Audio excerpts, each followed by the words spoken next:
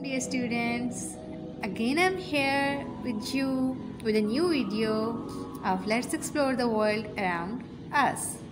Are you ready? Here we go.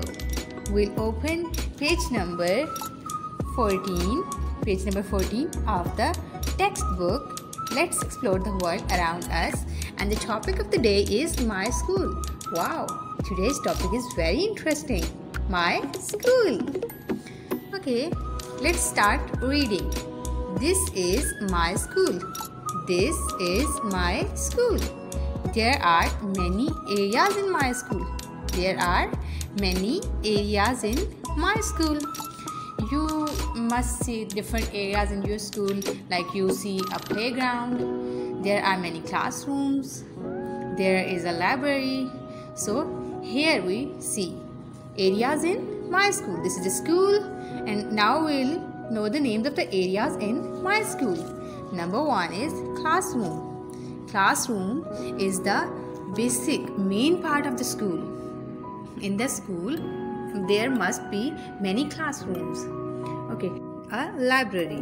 A library is the room where there is a huge collection of different kinds of books, and the books may be relevant to your subjects, or the story books, or the books having some kind of information. You can go to the library, sit there and can study the books. Okay, then come to your most favorite area, the playground. Alright, playground is an open area in which there are swings, in which you can play with your peers, with your friends and fellows, and where you can enjoy in the recess time, in the break time. Okay, so let's revise it. The topic of the day is my school. This is my school. There are many areas in my school. So one by one we know the names of the area.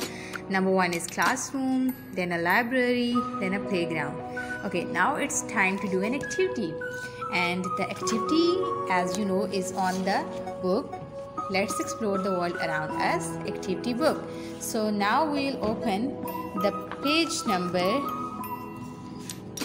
15 of activity book. We'll open page number 15 of the activity book. Okay, my school.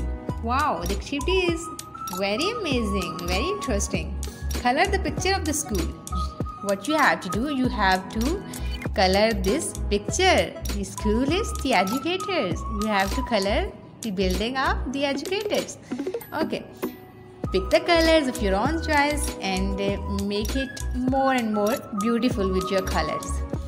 In which class do you study? Now you have to answer this question. In which class do you study? Do you study in a playgroup or nursery? Okay, what is the right answer? I don't know. You have to write that right answer here.